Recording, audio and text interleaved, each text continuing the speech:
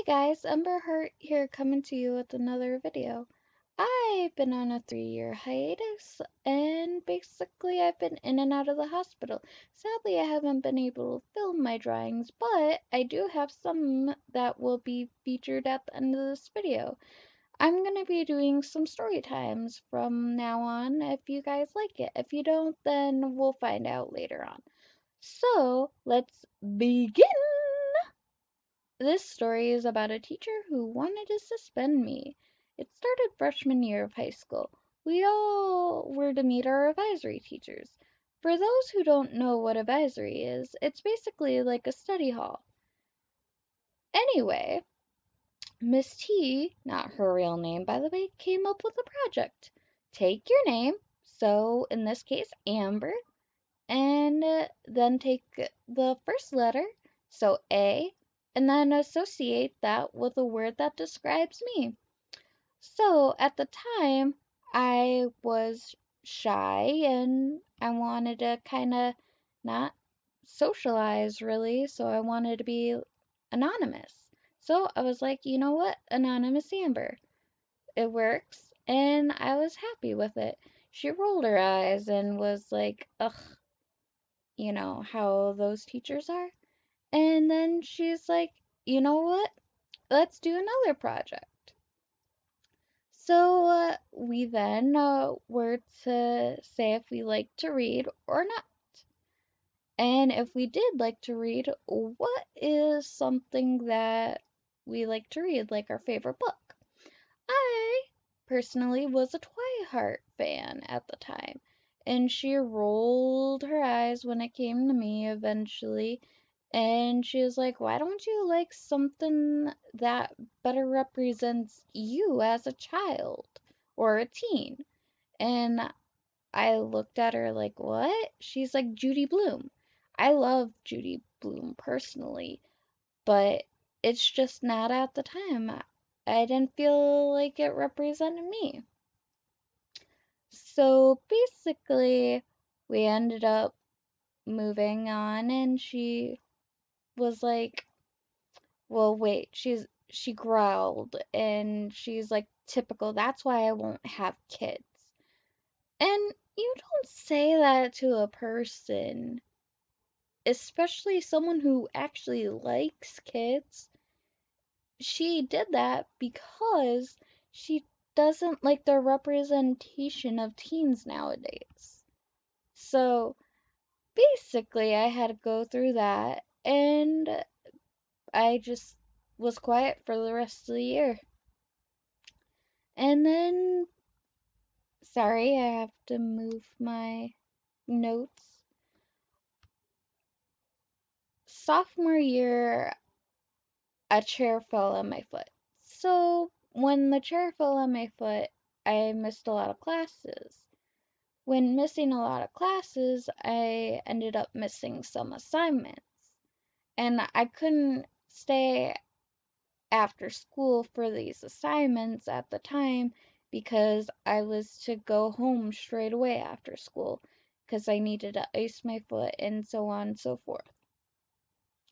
So I ended up getting an F on my report card. And Miss T, because she was our advisory teacher, she had our report cards, and she, instead of when it was time to give me my report card, she's literally sets mine there and points. She's like, "What's that?" And I'm like, my report card?" And she's like, "No, the letter." And I'm like, "Can we talk outside?"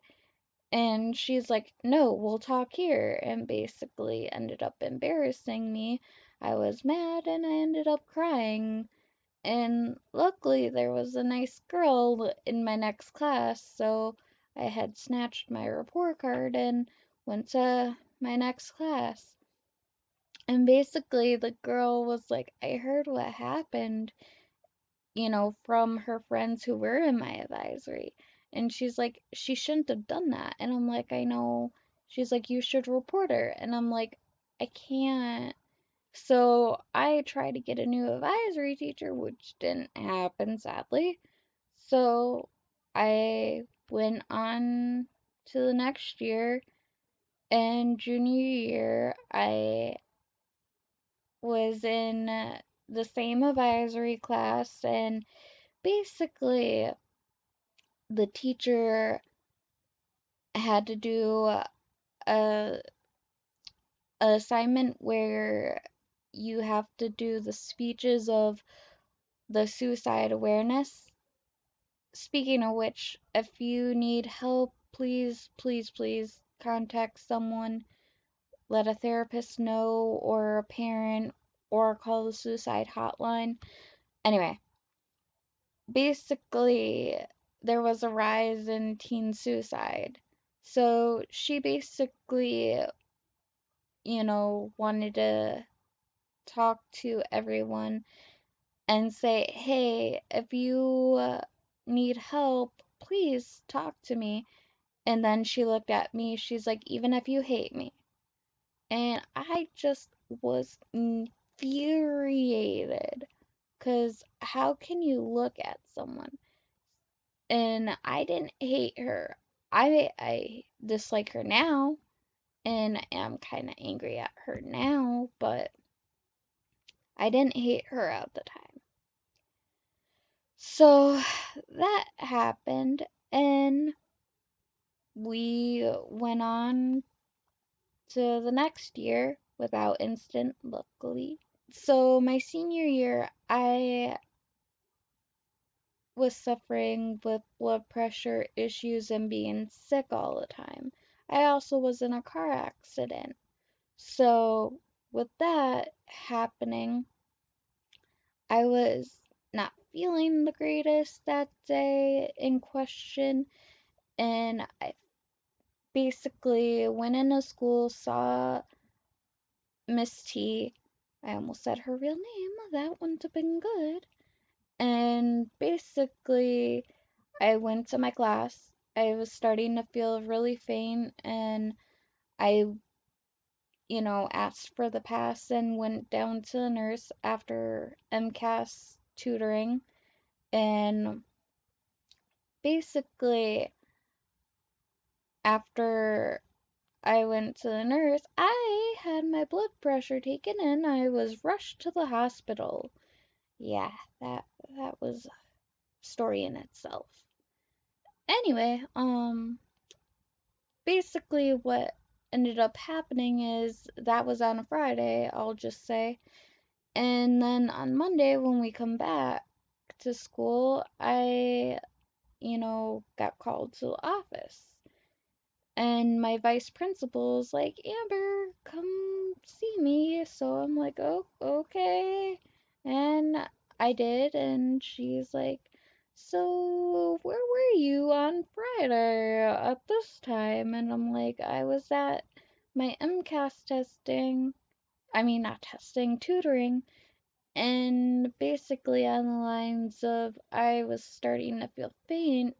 So I went down to the nurse, and she's like, uh-huh, uh-huh. She's like, hold on a sec, please. And so she called the nurse, talked to her for a while, and she ended up, talking to her for a while and then hung up and said, I thought that wasn't you. She's like, Miss T wrote you up to have you suspended. And I'm like, what? Why? She's like, she thought you were skipping her class. And I'm like, no, I was not. I literally went to the hospital. And she's like, I'm sorry. I hope that you feel better and hope you be better. And basically, from then on out, I got dirty looks from my advisor, and she just hated my guts. And I'm so glad I'm not in high school anymore because I could not handle that. Um, basically, if you like this story time, let me know by doing a thumbs up, comment, and if you like to hear more stories, subscribe. And if you want to get notifications of when I next upload, please hit the bell icon, 'cause that's a new thing. All right, bye.